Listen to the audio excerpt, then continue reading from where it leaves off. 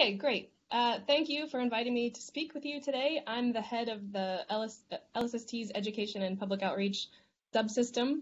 And I'd also like to invite on the call today is the newly promoted deputy of EPO, Lauren Corliss, who has an astronomy background. She's been with us since October. And a lot of the things I'll discuss today, or the asks that I have of science collaborations, will be largely interacting with her and based on some of the work that she's done. So Lauren, if you want to flash your video so people can see your little face in the bottom, hopefully. Hello.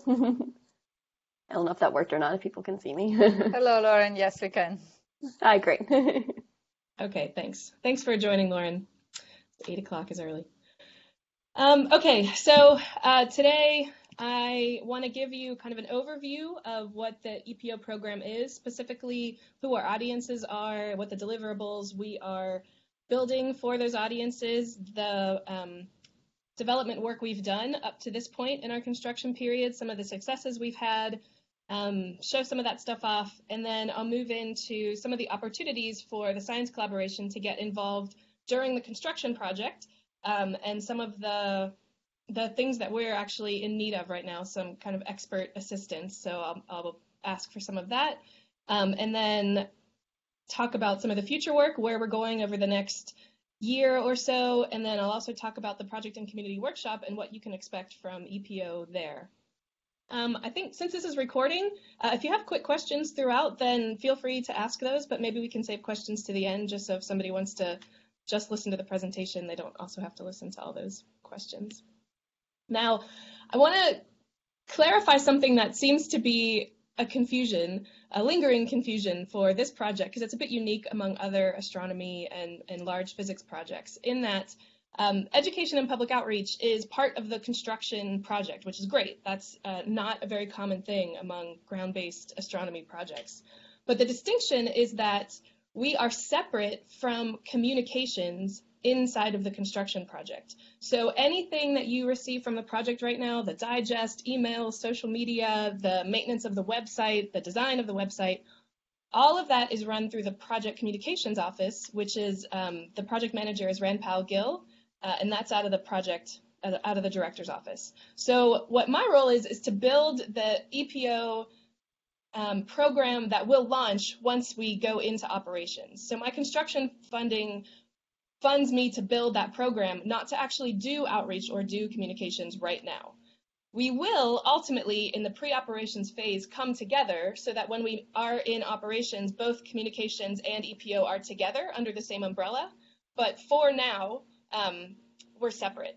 And so later on in the talk, I'll talk a little bit about what you can do now to kind of have communications promotion of any work that you might want to get publicized, versus what that might look like during operations. Okay, so it's just a little bit different than what most people are used to. So I'm not the one that sends you those emails, that's Ranpal. And if you send a message to communications-team@lsst.org, then it goes to the communications team to deal with. Okay, so back to EPO itself. Our mission is to offer accessible and engaging online experiences that provide non-specialists access to and context for LSST data so that anyone can explore the universe and be part of the discovery process.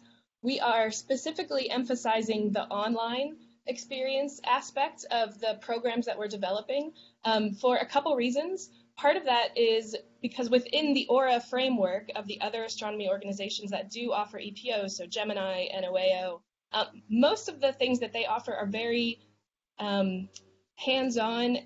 They go to classrooms or they do things in person, and I think that's great and very valuable. But I also think that LSST offers something completely different in the way that it's serving its data to the community. We can take advantage of some of the modern web frameworks to deliver this data in accessible, interactive, web-based ways that are mobile-friendly, that teachers can use in their classroom without having to download any sort of software or data. And so I think what we're offering in this online sense is really trying to move into what the web offers, the potential of what it can do, and what a fully fledged EPO team can provide in terms of interactive, intuitive interfaces. So I'll describe that a little bit more, but just to point out that we're kind of unique in compared to what other EPO programs are offering. So we have chosen 4 main audiences that we are reaching out to, that we are engaging with in the products that we build. One is citizen science principal investigators. So specifically, I'll talk a little bit about the specifics. Formal educators, so teachers who might bring these activities into their classroom. Science centers, planetariums, people who get something like 2 million visitors a year that go through their doors to learn about astronomy and science. And then science-interested general public. Some of the specific deliverables that we are offering those audiences. For citizen science principal investigators, we are building the infrastructure for any scientist to initiate a citizen science project using LSST data, and that happens through the science platform to take data over into the Zooniverse, is who we've partnered with for this project builder. So part of our construction project is building that infrastructure and delivering that, dealing with all the data rights issues that come along with that, promoting the citizen science projects, offering templates for design if people want to use that and kind of fit within the LSST branding, and then also support materials to help PIs understand what are the best practices for engaging with the citizen scientists who are participating in your project. How do you get the most out of it from the results perspective from your audience? For formal educators, we are developing a suite of online investigations that are available through our website. They are completely interactive. They are based on LSST data. As soon as LSST data comes along, in the meantime, we're using precursor data, which I'll get into. Those all have support materials, so professional development for teachers to be able to gain confidence to use them and to bring them into their classroom without having to have a professional astronomer there to kind of troubleshoot or introduce the concepts. For science centers, we have a whole range of multimedia assets that are in the full dome format and that are freely available. They come with some support documentation that describe what's happening, some suggested things that they can say for moderation, and then some alert stream highlights. For the science-interested general public, there's quite a bit that fits under this umbrella. So in general, we'll be designing and hosting the operations website, which will be available in both English and Spanish. We'll do traditional media, so press releases and pretty pictures, but we'll also be taking advantage of social media in the sense that most of the general public is not going to find out about LSST through like visiting the website. They're not going to go and try to Google it for the most part. Mostly what they're going to do is see a link on social media and click that link maybe, or that'll take them somewhere, and then maybe they'll do something, they'll interact on the website with one of our activities, and then they'll be able to share that to their social media, and that would kind of promote things that way. So everything that we build will be with that in mind, mobile friendly, thinking about people on tablets, Chromebooks in classrooms, and taking advantage of social media and how people are actually discovering things these days. And then interactive visualization tools, these include how we're going to present the alert stream to the public. How do we make that exciting? How do we let people know what the telescope is doing and what it's finding, and how do they learn about more of the exciting research that LSST is producing? And I think I haven't redesigned this. One of the previous criticisms I got about this graphic was that everything looks like it's completely separate and independent, which is not the case. So to think about how to redesign that graphic. Almost anything that we build will be used in other areas. So our website will have a promotion of citizen science projects. It will show some of the latest videos. It will highlight some of the activities that we do with the formal educators, and some of those interactive tools will be featured in other aspects. For, inside of a press release or a science story, we might use some of those interactive tools that we've built for other purposes. Okay, so I'll start going through some of these audiences and specifically what we've achieved up to this point, kind of what the design is, what we intend to build. So for citizen science, we finished the first phase of development earlier this year, which was, yay! I was very excited to complete that. So we've worked with the Zooniverse, who's based in the UK, who's the most popular citizen science platform. They've been around for about 10 years now, and they've got up to about 100 research papers published based on results from the citizen science projects that they've initiated. So what we did was we worked with that team and data management to set up a workflow for how PIs initiate citizen science projects. So as a scientist, what you would do is you would go into the science platform. You would use the tools inside of the science platform to define the sample set that you would want to use as your for your citizen science project. You would kind of cut out your thumbnail images if that's what you're using.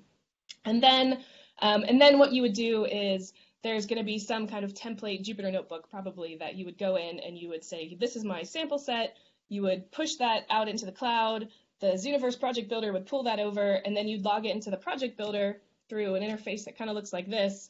You would identify your sample set with a token or something like that, and then you'd follow this kind of like a WordPress form that they have developed to build your citizen science project. So you write your description, you've got your scientists, you show the images. Through this process, they give you a preview of what the website would look like for your project, and you get to kind of play with that, test it out. There's an official, like 40,000 person volunteer beta tester group within the Zooniverse, so we'll offer that opportunity for you to test projects with very eager citizen scientists so they can give you feedback like that doesn't make sense. What are we supposed to do? Oh, this is so fun. So I think that's part of the process of what we're offering here, and it's pretty simple. So at the moment, what we finished in phase 1 was now the Zooniverse is ready to receive data. And so the next phase of work is actually going to be how do we get into the science platform and build the package that will be incorporated there to send data over. And so that's work that we'll be starting in fiscal year 21. The other thing that we've completed already is Spanish language capability. When we did a lot of our user testing in Chile, user needs assessment, most people that we asked had never heard of citizen science, and a lot of that is because most projects are built in English. They don't have Spanish equivalents of it. So what we did was work with the Zooniverse to ensure that within their platform, there is a capability to translate projects from English to Spanish, or write projects in Spanish, or translate them to any language. And so now what we can offer for our Chilean colleagues, for anyone, the ability to create citizen science projects with LSST data in any language, which is pretty spectacular, I think. I'm very excited about that. Okay, so that kind of all fits under our umbrella of really wanting to make things that are as inclusive as possible and reach a broader range of people to engage with than we kind of typically do within the astronomy EPO sector. So part of that is multiple language. Part of that is having web developers on our team who can think about, say, the heaviness of what we build. We can't send something out to a school that maybe they've got broadband internet, but you give them something and it just weighs it down and totally freezes the system. That's not going to work. And so thinking about how to make these activities responsive and not completely break the internet if the school has, just kind of recently gotten it. So phase 2 is implementing this package in a science platform. It's developing the templates for what your citizen science project can look like to fit under an LSST branding if you so choose. And then also we have to organize what we're calling a citizen science data policy committee, which will probably be a subset of the LSST data policy committee, which will, when you submit a citizen science project, you'll also have to submit kind of a paragraph about what metadata is absolutely required for your project to be successful. And then it's likely that we would scrape the rest of the metadata off of there, because once the data goes into the citizen science realm, it's public. And so we just have to be protective, aware of the data rights issues. And we've thought through that process. We just kind of have to put it in place. And so I'm confident that will work. And then we will be commissioning 2 citizen science projects in fiscal year 22 or 23. It kind of depends on what data becomes available from the commissioning process or simulated surveys, just to make sure that we are working with PIs on the full, from start to finish, making sure everything makes sense, that all the documentation's there, that the pipelines work, and then actually run those projects and fully support those projects before we hit the first data release of LSST. And potentially over the 10 years, I would imagine we could have 100 or 200 projects specifically for LSST data. And I'll reflect that the second part of the decision of building this infrastructure as opposed to hosting one or two projects as an EPO team is that we're not the experts. I have an astronomy background. Lauren's an astronomer. Those are the only two astronomers we've got on our team, but I didn't want to, uh, try to feign a preference for one type of science over the other. And so this infrastructure really allows as many citizen science projects to be created and is a research tool for astronomers to get their research done with data sets as massive as LSST. So that's all for citizen science. Maybe I'll pause and see if anybody has a quick question on that before I move on. So what is Hey, the Meg, I've got a timeline? Go ahead, Megan. So couple questions actually.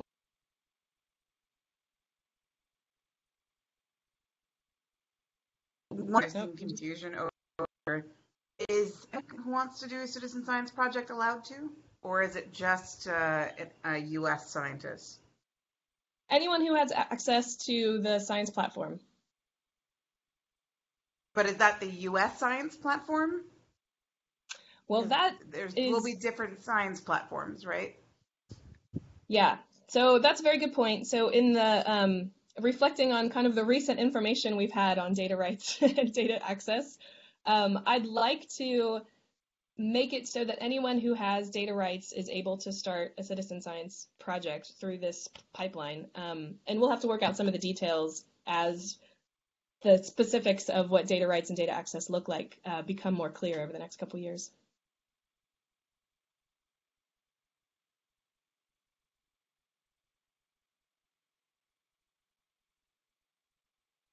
Oh, if somebody's talking, I can't hear you.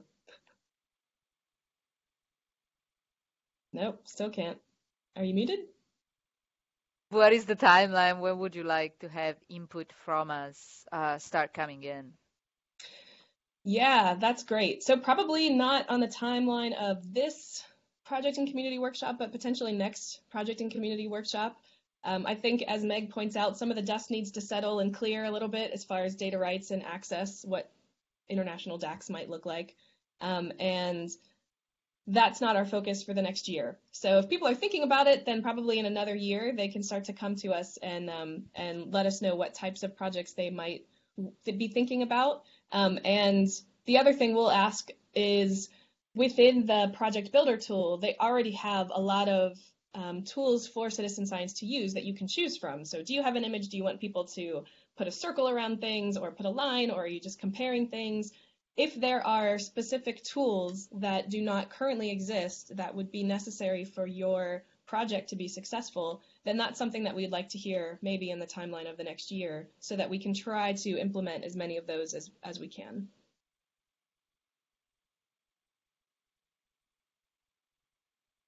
Amanda, one more question for you. You talk a lot about images, but say I want to do light curves. How's that going to work? Because that's going to require me to do some kind of plotting and create an image, but it's not necessarily running a cutout tool and sending it. So is that also going to be in the system, or would I have to run through the catalog, produce that myself, and upload it? Yeah, so that would probably be something you're going to have to do on your own so that the light curve looks like what you want it to look like to present to people. And then you would send that as the data set over to the project builder tool. So would that then have different checks? I'm sorry, say that again, you cut out a little bit. Yeah, will that have different checks on how to, like if I'm uploading that separately from LSST, how does that go through that review board? About metadata and things like that. Yep. So these are all the potential things to work out. What if somebody's taking things from a broker and so they're not actually going through the science platform and they're going straight over there? That's a little bit simpler because it's already public if it's gone through those brokers. But all the detailed workflows for how we deal with data rights will be the things that we're working through when we have a little bit more specific information about how data rights works. So great questions. I would say in the next year, like these are exactly the kinds of things that we'll be asking for input for, and then we'll be making sure that we can incorporate those workflows into our system. In Okay, principle, if I'm yeah. sorry, in principle, maybe you can I can suggest that in principle there's a lot of data that would be available through the alerts, so that then it will be accessible worldwide, including the light curves, which you can easily derive from the alerts. So in principle, there is data that not just images. There is actually a lot more data that can be accessed without any data rights constraints. Yeah, absolutely. And so that brings up a point that we'll have to think about, which we don't have a solution for yet, is if people are trying to start LSST science projects, but not going through the science platform, so it doesn't trigger me knowing about it, how do we kind of vet those? How do we identify official LSST supported projects versus not, or what's that kind of process look like? So I don't have the answer to that yet. These are all the kinds of things that we're thinking about that we'll be working through. Okay, so we're at about halfway through the hour. I'll go ahead and move on. So multimedia is something that we've been working on over the last year. In particular, so far we've completed 16 short videos in planetary format. So you can see a little snapshot here of what that looks like on a flat screen, but you can imagine if you're sitting in a planetarium, it covers the entire 360-degree field of view. What we have decided to do is not create a single 30-minute or 45-minute show that features LSST. Instead, we've created these snippets that are 60 seconds to 2 minutes, and we provide visuals covering 16 different science topics that would be relevant for LSST. So we look at asteroids, we look at near-Earth objects, we look at gravitational lensing, we look at galaxies, we look at all kinds of different things. And we offer a document to go along with it that kind of gives you the details and specifications, and then a suggested, like if you were a content creator at a planetarium and you wanted to use one of these snippets for a show or to highlight some new thing that's coming out, you could download it for free and you could read what we suggest as words that you could write over, like the voiceover that you could give, which gives a description of what you're seeing, what it means, what the physics are, and then we kind of give a couple contacts within the LSST project that they could reach out to if they want more. So we are producing these things in a consistent format that as many planetariums, big and small, can use. There's a Data to Dome initiative that discusses that. One of the challenges is different planetariums have different hardware and software, and so their vendors only allow them to download certain kind of formats or certain kind of things. And so this Data to Dome initiative allows as many different kinds of vendors to access these products as possible. So we're sort of opening that window for people. These are available to use right now, and we're using them in terms of user testing. So if somebody has access to a planetarium and they want to use these for part of a public talk or a class, you're more than welcome to access them. Send me an email. I'll ask you to fill out a little survey with it so that we understand how you're using it, why you're using it, what was successful, what could be improved, just so we have some understanding of how people might actually be using these, and then what we can build in about 2 years from now when we have a little bit more funding dedicated to creating more. The other thing that I would like to ask assistance with is looking at the videos and looking at the documents that we've created that go with it. So it's kind of a 2-page document per 2-minute video. Just kind of fact-checking, just make sure the story holds up. Our job is to make sure it makes sense to non-specialists, but your job is to make sure that that it's accurate and it makes sense and it visually represents the kinds of physical phenomena to the best of our knowledge right now.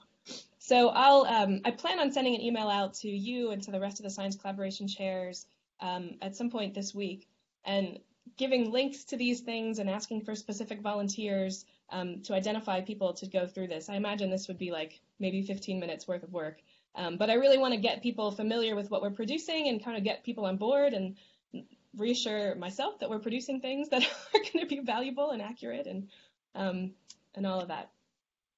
Other things that we're doing, we're almost complete with this really fantastic promo video. It's sort of like a cinema preview quality that I imagine we'll be able to use when we do some big media splash like renaming, for instance, or something like that. I don't know. We don't have an actual plan for it yet. We have a digital asset management system to keep record of all of the things that are happening in the construction project. So videos and images. If people are visiting sites or if they're having collaboration meetings, take photos, send it to communications-team. And there's a member there who helps us upload these into our digital asset management system. And so we have them on record. We can use them. We can put them into videos, into other promo materials. So far this year, we've uploaded something like 6,000 media assets. So there's a lot there. It's quite a bit of work to make sure there's all the metadata and understanding where all the stuff is coming from and keeping it commented appropriately. You might have remembered if you went to the Project and Community Workshop last year that there was the Storytime domain interview booth, and we recorded about 20 different members of the project and community. About 6 of them were in Spanish language, and so we've assembled that into a video for the Project and Community Workshop this year. So if you're attending, you'll be able to see it, and I'm sure it'll be on YouTube after that. So that's another instance where we're trying to interview people and get a breadth of what people are doing for the project and what their roles are and where they're distributed.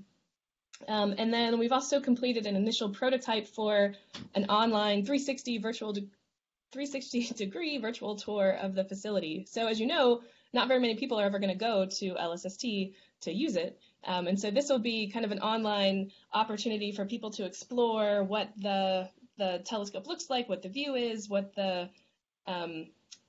coding chamber, the auxiliary telescope, all of those things. So we had it up online for a minute, but then we got the no-no from our safety person because there's a couple images where people don't have safety hats on, so we weren't allowed to put it online. So we're trying to update it, and you can see that. But we'll decide in another year if we actually want to contract somebody else to do that and kind of make it super fancy, or if that's something that we can do in-house with our team. But I think that'll be a really fun aspect of what an interactive thing for our website will be. Okay, I'll move on to formal education. Any quick questions on multimedia stuff? Yes, do you think, so will these videos and multimedia asset, will it be available to us? Say that we organize a conference that we want to, or just even like a department meeting, and we want to showcase LSST as one of the assets of the research that our faculty is doing, something like that. Do we have the rights to show it? Do we have the rights to share it? Can we actually put our hands on it if we have, say, a planetarium in our university?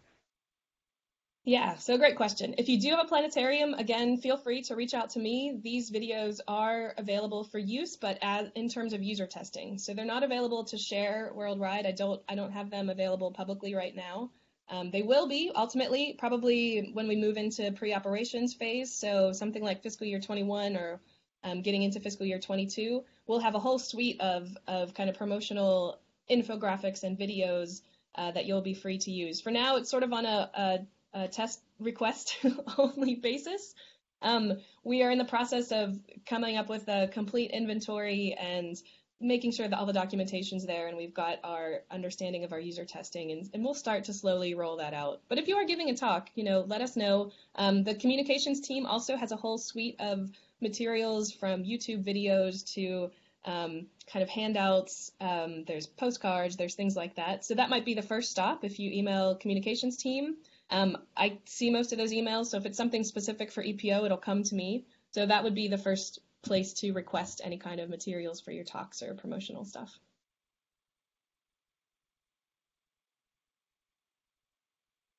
Okay, so formal education has been the focus of this year worth of development. Here you can see some screenshots of a particular activity called Coloring the Universe.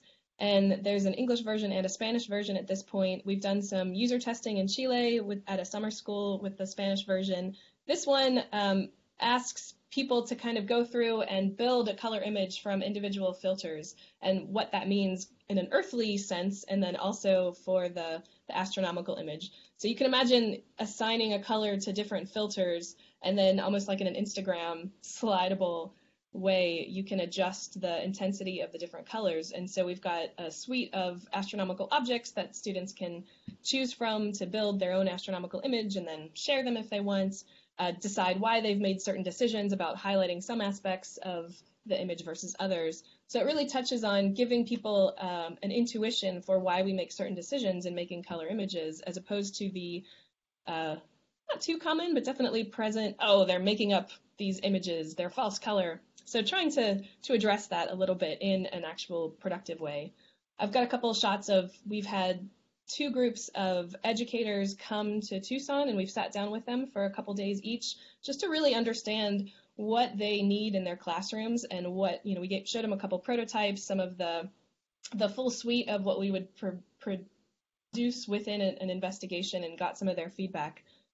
So here's a couple other screenshots of development work. This one's looking at a density map of the Milky Way at the top left, to try to identify where we live in the Milky Way and what the shape of the Milky Way is. The bottom is a very early prototype of a solar system. So you can imagine we'll do things with solar system objects, hazardous asteroids, identifying what types of objects there are. And then the one on the right is an interactive HR diagram where we introduce the idea of what does the sun look like, how big is it, how bright is it, compared to all of the other stars, and how do you determine that. So I didn't show any live demos or videos because I don't want to, fall into that potential hazard. But a lot of this stuff is starting to come up online, and we'll be sharing those as they're available to play with and kind of show off. So LSST, we are creating these activities with the idea that middle school, high school, and college 101, so this isn't necessarily for astronomy majors, but college 101 can have these investigations. Each one will take about an hour or 2, so within a classroom or for homework or within the lab, that a teacher can introduce without having to have an astronomer present in the classroom to do technology troubleshooting or answering the questions.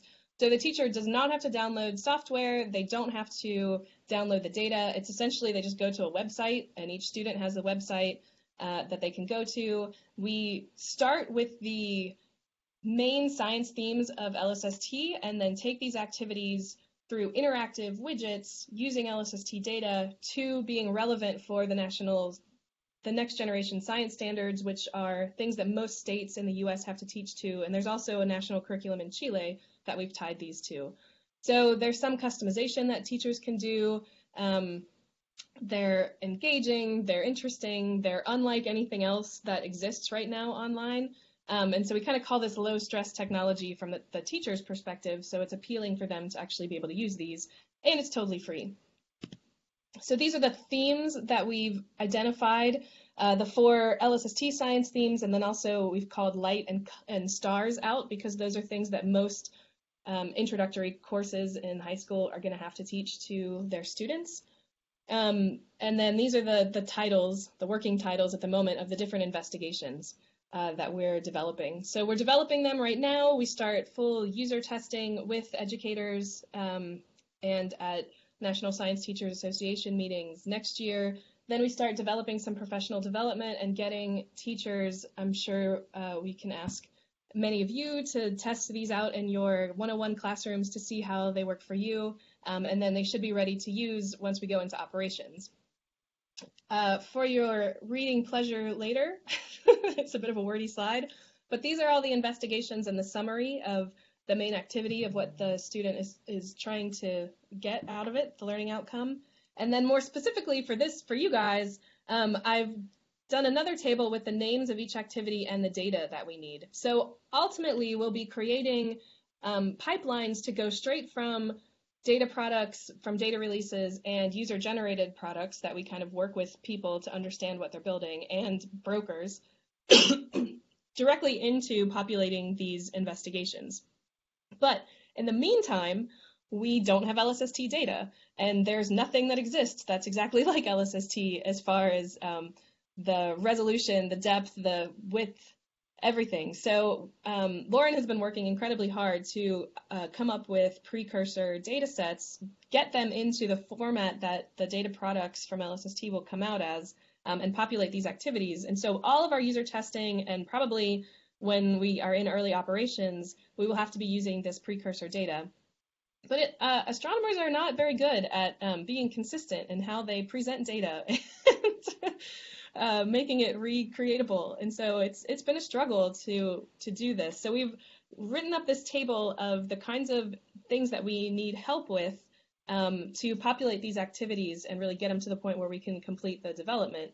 And I'm going to leave that with you guys. We are probably going to reach out. I'll again summarize this in an email later this week, but we'd really like to reach out to maybe a science collaboration chair who can identify somebody within their group who might be able to help with some of these specific tasks and help them not only populate our activities now, but understand what the science collaboration might be producing in its roadmap for what its user-generated projects are going to be, and can we work in a relationship to kind of have a pipeline that, you know, we receive that once you as a science collaboration create that type of data.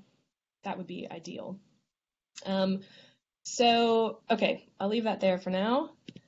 So to kind of summarize what I've had as asks for you all for how the science community can get involved with EPO during construction. So we need expert help in gathering some of this precursor data right now for educational investigations and maybe down the road for some other things. We need volunteers to review these planetarium videos and the supplementary documents just for fact checking and knowledge that they exist and what they are. And then the other thing I want to highlight is that we are going to be offering small grants for astronomers, likely early career researchers, I'm imagining, but anybody can apply for it, to help us with setting up some of these pipelines for these data-related tasks. So as I mentioned, we want to make sure that once data releases start coming out, there's a clear pipeline for it to start populating the activities that we have. So we do need some astronomy expertise. We'll define small projects for maybe a solar system scientist or, you know, kind of specific areas of expertise. We'll offer a stipend and travel to attend probably next year's or the year after that project and community workshop to report on the work and just to, you know, be there. We'll do a little bit of science communication and EPO training with people who receive these. And so we're working up the announcement for that. So I would say look out for it around the time of the project and community workshop. We might make an announcement there. We'll announce online. I can send an email out to you guys. So if you know grad students or early postdocs or people who might be interested in this, it's not going to, I mean, the money will be offered for something over 6 months to a year, but it will be a relatively short amount of time that we estimate would be needed to invest in this, but it would be the opportunity for someone to get some financial support and recognition for doing educational work and get some science communication training in that, and then also build relationships with us for future work. Let's see, what's next? Oh, I wanted to share this amazing photo if you hadn't seen it. This is M1, M3, the primary tertiary mirror going up to the summit a couple months ago.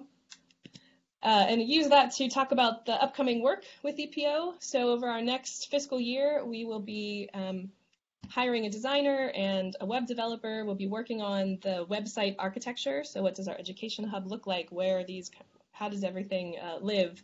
And making sure that it's easily discoverable.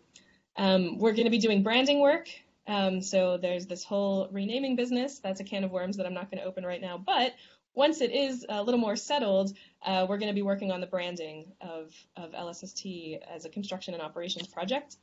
We'll be working with the current communications team on our operations strategy for communications and implementation plan. So this is the process of how do we vet as a project what press releases we're going to do? How do we build relationships with scientists to know what projects you're working on and suggest that maybe something could be a press release, or you come to us and say, hey, I've got this great result coming up. I'm going to submit it. I'd love assistance with making a big splash with this, or kind of working on graphics or writing up the press release. What's the actual story? And then we help with that, and also the advertising where you put it out on social media, helping to come up with the graphics or video that go along with it. So that's and at the moment, you would reach out to communications team, or you would reach out to your press officer at your university. And if something is going to come out, you reach out to the communications team at lsst.org so that they're aware and they can advertise it as well for you. But moving forward, that'll be a little bit more slightly different. You'd probably reach out to a single contact, and then the workflow after that might be a little different. And that's the thing that we're working on defining, especially in the sense that, if many of you know, EPO or LSST in operations will be under the framework of NCOA, which is supposed to be stood up at the end of this year. And so they also have a communications, outreach, and education group. Not sure what the word is to call it. Matrix level. And so over the course of the next year, we'll be working with the new head of that group, Lars Christensen, on how we can work together to kind of get maximal impact for any kind of press release or science result that we want to put out there. The other thing I want to highlight is we're going to be working in the next year on bringing the alert stream to the public. So designing an interface where the public can kind of get the latest highlights of what's going on, and maybe there's an interactive map, and maybe it talks about what was the telescope looking at last night, or what are the conditions on the summit. We are going to, Lauren is actually going to host a session at the Project and Community Workshop to brainstorm this, to kind of come at you with some of the ideas we've had, and we'd love to hear what you guys think would be the most interesting things that the public would like to hear coming from your research areas, or just about LSST in general. The feedback we've gotten from our user needs assessment is people they want to just kind of know what's going on. They want to keep up with LSST. They think it's a fascinating project, so they want to know what the most exciting things are. So how do we vet the most exciting things that are coming out from, say, the alert stream, from variable stars to supernova to solar system objects? Like, how do we find out over the course of a night, like, what are the 3 most exciting things? And so kind of getting your ideas on how that process should work, or some things you think would be really great to highlight. And then we'll be continuing our work with the formal education, investigation, development, and user testing. So here's just an overview of what will be at the PCW. Our education specialist will be hosting a session on engaging students with LSST data. So you'll get a preview of all the investigations that are built out at this point. You can play with them, you can give feedback, you can let us know, what you think, and if you would be interested in testing some of them out for us. I'm going to do a session called Make Friends and Get Your Work Done, which is science communication, essentially. It's how do you communicate these complicated concepts that you're working on with people in an efficient and exciting way. How do you write better talks? How do you write better abstracts? How do you communicate things so that people understand them? That's really what we want, people to understand us. And so how do you do that? That's that session.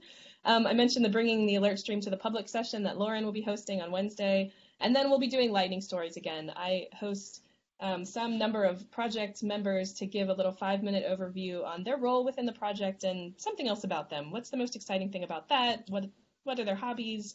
It's proved to be a very exciting series of sessions in the last couple years. So those will be during the plenaries on Wednesday and Thursday. And then you'll also see the video that we've produced from the Storytime domain interviews last year. I think that'll be in the first plenary session that you'll see that. We're hiring. There's a web developer ad out right now. So if you know any former astronomers, web developers, anybody, please advertise this as broad as possible. And then we'll also be putting out an ad for a designer within the next couple weeks, I think. And so I'll leave it there. Thank you very much. If anybody has any questions, I'm happy to answer them.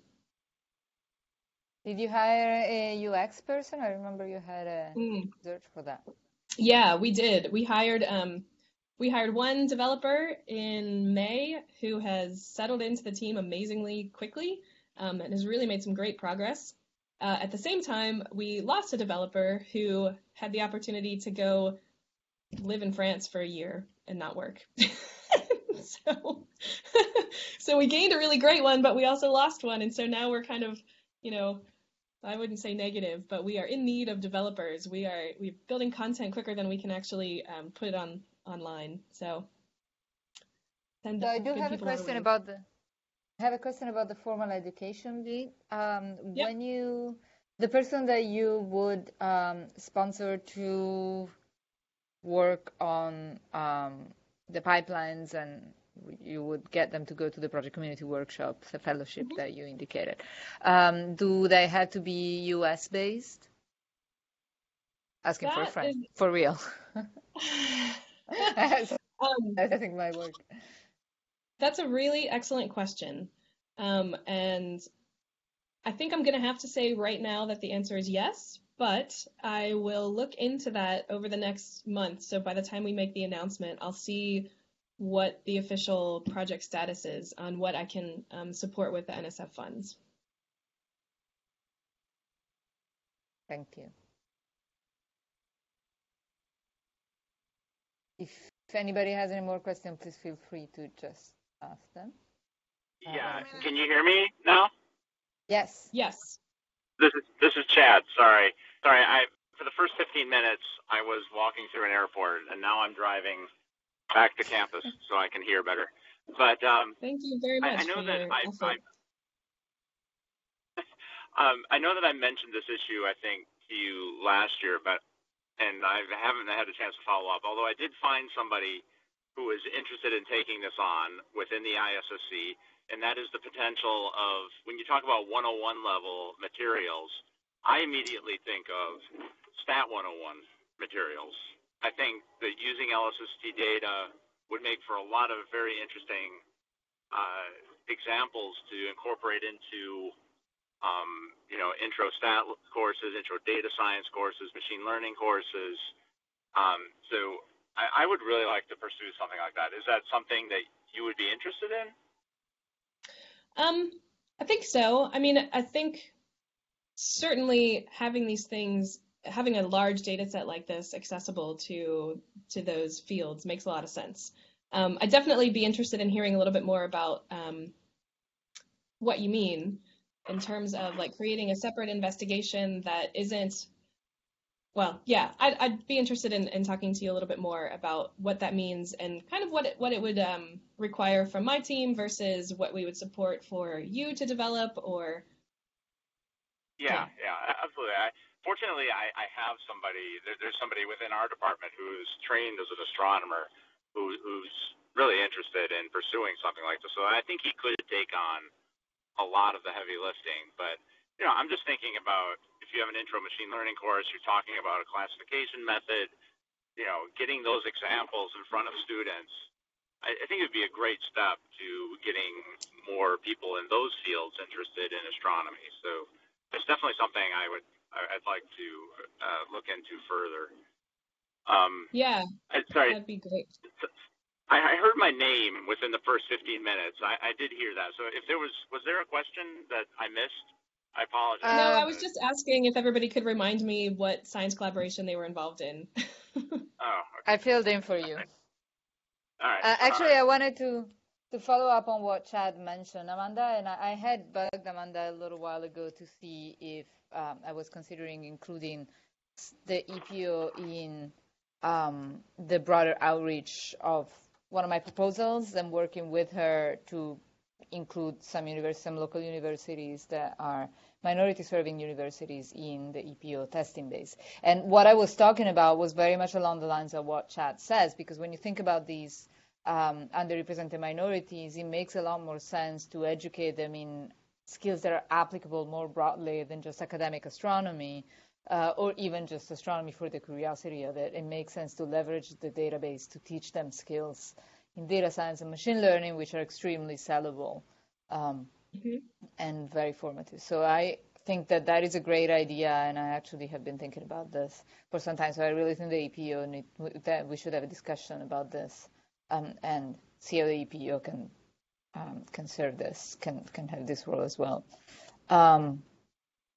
Also, I wanted to say that as I bring this up, I think it's a really good thing that you talk to us, because I think we can make very strong cases in our proposals for the broader outreach if we work with you as, being involved in LSST and knowing that LSST has so much attention on public outreach and education.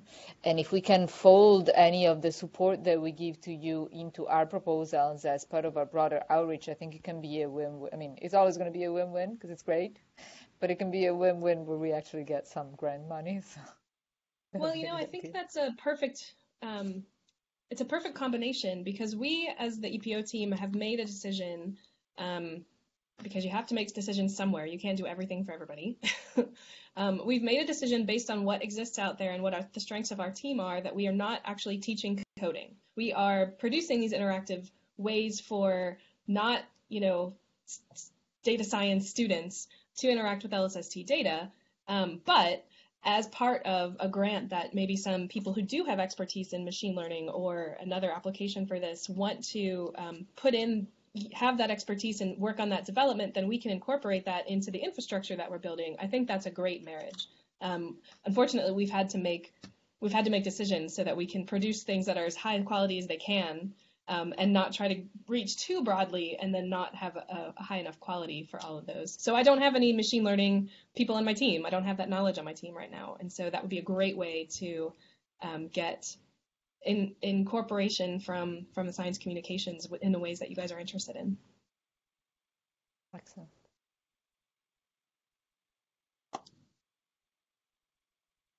Amanda, I had a question about brokers. Mm-hmm. You talked about, what are the three most exciting things on the sky. I'm not sure there is only three exciting things on the sky per field per se, but have you started talking to brokers about ways that they might be able to help, or the potential brokers, given we now know what the set of them are, given the notice, the letter of intent had to go in? Yep, absolutely. Lauren was present at the workshop that happened in Seattle a couple weeks ago, and so that was a really informative time for us to understand what brokers are doing at the moment, and what I think the main conclusion she came with was that we're all kind of in alignment, which is good. So kind of building some of those relationships out a little bit more and thinking more through the use cases of what we actually want to present. I agree with you. There's not only going to be three exciting things, but the public is not going to be able to digest 50 very exciting things. So we do need to be cognizant of what is most exciting for the public. And so we're going to have to make some cuts at some point, but we want, a scientist's view on how we might go about doing that the best.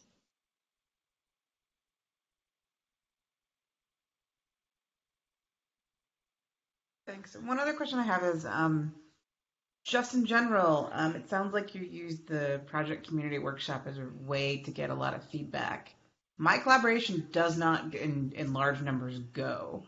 So I'm just wondering if you have other suggestions of how to make that connection. Because for us, everyone's usually going to AAS and DPS. So a third meeting on top of it until there's actually science, like funding, travel funding in place, means that a lot less people go to the project community workshop. Although it's good, it's just currently the state of things for my science collaboration.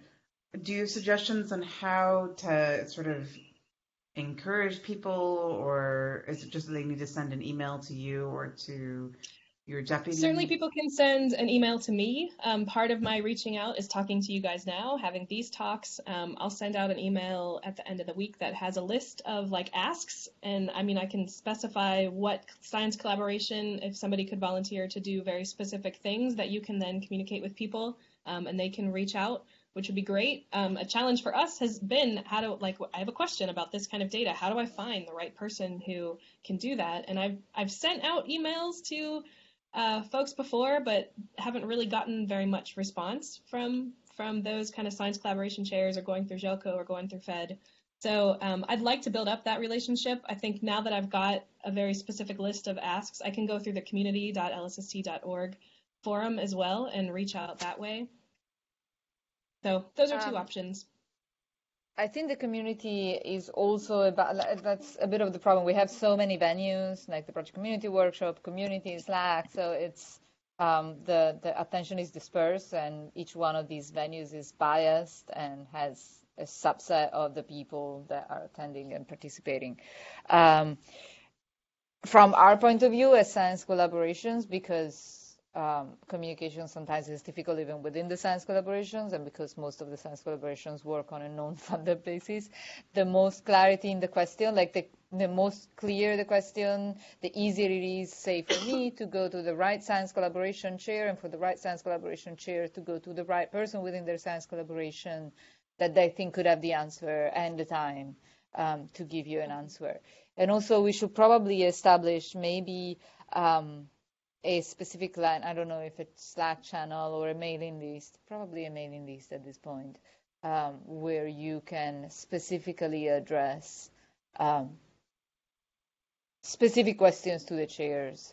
or something that is a little bit less cumbersome than you emailing me or Željko and then me emailing somebody else and then passing the ball down the line. But we can think about better ways to communicate. And then as far as AAS and DPS go, maybe we can put some thought into the AAS, because LSST does attend the AAS. They have a town hall every year at AAS. I know because I had to go back to AAS since I started working on the science collaborations that I swore I would never go to. So we can think about that as well. Yep. So the last two that AAS helps. we always have somebody there, either the project. I've been at the last two AASs. Lauren will be present at the Hawaii AAS. Yeah. So we can organize even informally, because organizing splinter sessions is really hard with.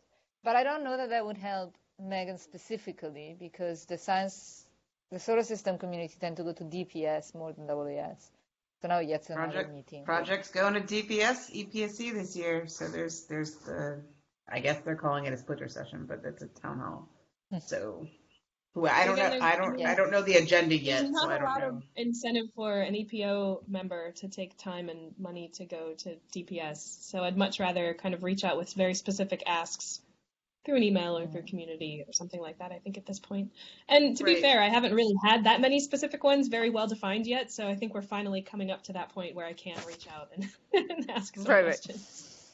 But if you do have something you want to say, I think just sending slides along to whoever's giving this overview would be useful, just to get people thinking about it for DPS. But yeah, I agree. I don't think anyone from EPO has to be there, but I think is getting a couple slides into whoever's giving the overview would be great. The other thing that's worked, I think, really well with data management is that we have a data management liaison. So when I want to bother someone, I bother Mario, and I get, he's supposed to listen to me. I'm going to volunteer Lauren. We have a liaison to science collaborations, and that's Lauren Corley's, which I haven't advertised yet. So I think if you're saying, and I don't know if doing all the science collaborations one person is that might be a lot, I don't know, but I think if you introduce it that way and say this is the EPO liaison, she's going to be emailing you, this is the person you email, right? Then it's a more personal connection to the chair. And if you find that we're not responding, maybe we need to have also the EPO connected point in our science collaboration, which is that this is the person that the EPO liaison emails. Right, or contacts. So maybe human to human is better. I did try to set those up maybe in the last year. I think maybe 3 science collaborations offered a liaison, and we had kind of hit and miss communication with those individuals. So we can try to set that up again. Right. So there's 2 things, right? So Megan is talking about a liaison within EPO that will liaison with each science collaboration. I don't think the EPO team is large enough to have individual people would be for one the person. Different science collaboration. So I think it would be Lauren that would serve as the point of contact between the EPO and all of the science collaborations. But then we can also consider a liaison within the science collaborations to the EPO, and that would be a different person for each one of those. Frankly, for some of the science collaboration, that is also a difficult thing to generate because they're smaller and they're sort of less active right now, etc. I went through Hoops of Fire to get this science collaborations to generate a role for commissioning liaison, and that is very timely. So I think right now the 3 or 4 that you got might be all that you're going to get at this point, given the lead time to actually LSST startup, the overload of things to do, and the size and activity of each science collaboration. Well, but again, this is part of the reason why we've initiated these small grants, so that we can try to get someone with domain expertise, with dedicated, like they're getting credit for the work. It's not just a volunteer thing that they have to fit into everything else. Right. So they're getting credit, they're getting some funding, and they have the expertise within the solar system or whatever the area is that we need, and we have their attention for 6 months. So that's kind of why we've initiated that. Right. But that's just to clarify, that's just to build pipelines, right? So if you wanted someone consulting, that's different than what this grant will be. So the grant's for, I'm going to write that to use OpenOrb that'll compute you X, Y, Z positions of comets. Is that correct? Just to clarify, in my sense, it was for coding parts of these EPO projects. Well, they haven't all fully been defined yet, so they might cover quite a range. I just kind of came up with an example or two for purposes of today. Okay, thanks. I think that where you didn't, just to be very practical, I think where you did not get a liaison offered by a science collaboration, just default back to the science collaboration chair as your point of contact. It probably indicates that the science collaboration is small enough and inactive enough that the role, that they just don't need to split the role, like there's not enough work that they need to like delegate the roles so distinctly. So just default to the science collaboration chair, and when you do contact them, include me as well, so that I can try and make sure that that people are paying attention, things like that, which I think is a job. Okay, thank you very much. But this was outstanding and very, very impressive, I think. Oh, great. As my personal opinion. Yes, so thank you. I will distribute the recording to the rest of the chairs. We had 4, maybe at some point 5, but definitely 4 science collaborations represented. I will distribute the slides and the recording to the rest of the SCs. And then the slide at the end where you have the questions, I will copy them on Slack. I will copy the content on Slack. But I also want to say, let's figure out, let's indeed open a community board where we talk about these things. I know that this will will effectively cut out some of the science collaborations that just don't hang out on community. Okay. And I'll put together a succinct list of the questions and, consulting things that we have at the moment, and then we can use that as the basis to kind of start this communication. Yes. And if possible, if you've got like 2 or 3 sentences of like who Lauren is, what she's supposed to be doing, I can send that out to my science collaboration. We have a monthly newsletter, but I'll just write, like I have it now in my Trello to be like, here's the EPO liaison if you've got any questions. But I think if you've got like what that role should mean, then like if you can send that out to all the science collaboration chairs, we can forward that to try to get that information out of like, if you have ideas and you're interested, or like this is this person, you should start talking to them. Great. Certainly will. Thanks. Okay, I have to